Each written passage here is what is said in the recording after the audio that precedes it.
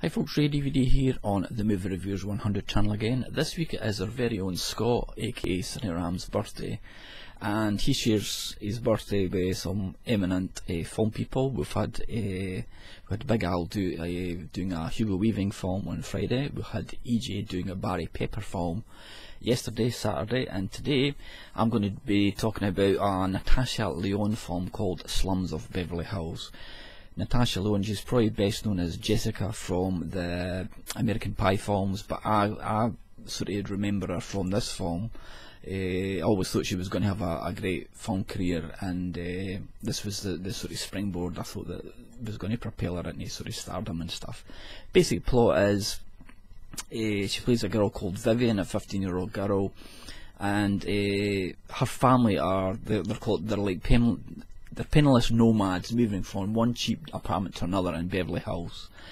So that there's a family of them. There's Vivian, played by Natasha Lyonne, and her two brothers, and their dad, who's played by the great Alan Arkin. He's 65 years old, and he's over the hill. No, he should have retired by now, but he's putting all his money into his kids' education and stuff, and so they've got to move from these sort of run-down apartments all the time, to keep them in sort of decent schools and stuff. So they're always on the move to different apartments and stuff. Natasha Lyonne, Vivian, she's 15 years old, and she's just came through sort of puberty now, and she's got ample bosoms.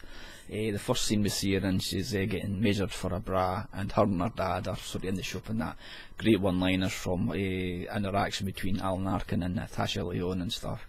And it's set in the 70s, so there's great location work, great sort of clothes and different sort of designs and stuff.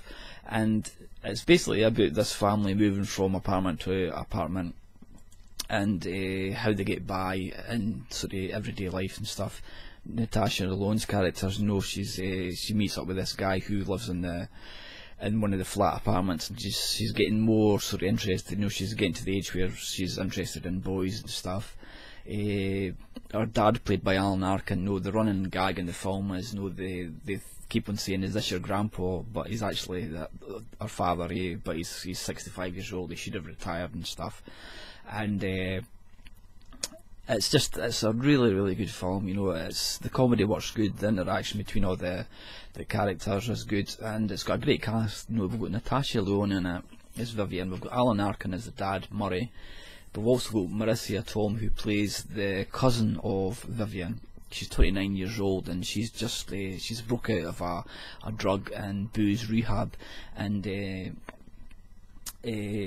Alan Arkin's character Murray, his brother says, "Can you look after Marissa Tom, Rita? She's a sort of rebel and stuff," and he says, "Make sure she goes to school and that." So Vivian has got to look after her, sort of babysit her, although Rita's a lot older than her. She's 29 years old in the film. Then we've got the two brothers. They've got the older brother and the younger brother, and they've got good banter as well. And we've also got the love interest for Vivian. The guy in the other apartment is played by Kevin Corrigan, who looks really young in this film when I look back now. I know him from Fringe and The Mentalist, but he's been in loads and loads of films. He's one of these actors that you know his face straight away. And I just love this film for the settings, the time frame as well, set in the 70s and that. And the interaction between the whole family, you can tell the whole family love each other, and they band together and that, although they all grump and grime. It's really a good, heartwarming film. It didn't get good reviews at the time. I believe it didn't make its money back and stuff at the box office, but it became a sort of cult classic through video, and I always remember it in my memory and stuff. As for Natasha Lyonne, she's a bit of an enigma. She, like I say, she was I thought big things were going to happen with her, but she was like the sort of sassy Jessica in the American Pie films, and like I say, this film as well, I thought this was going to be the start of her career, but she's had like health issues. She had a drink and a drug problem, and she was like, I always remember on IMDb there was a time when she went missing, and she ended up in like an A&E in New York, and it turned out, you know, she was in life-threatening situations, and it turned out that she had, I'm reading here on the Wikipedia, she had a heart infection due to the drugs. She suffered hepatitis C, she had a collapsed lung, and she underwent open heart surgery in 2012, which is not that long ago, to correct the heart defects that she had. So she's had a bit of a troubled life. Pretty talented actress, I thought, you know, and it's good to see her in as a younger role in this again, to see what she could have been, you know, and stuff. So that's my review. I hope you like it, Scott. Look forward to seeing your own review to see what you pick and stuff, and look out for the rest of the boys' reviews during the week. Bye for now.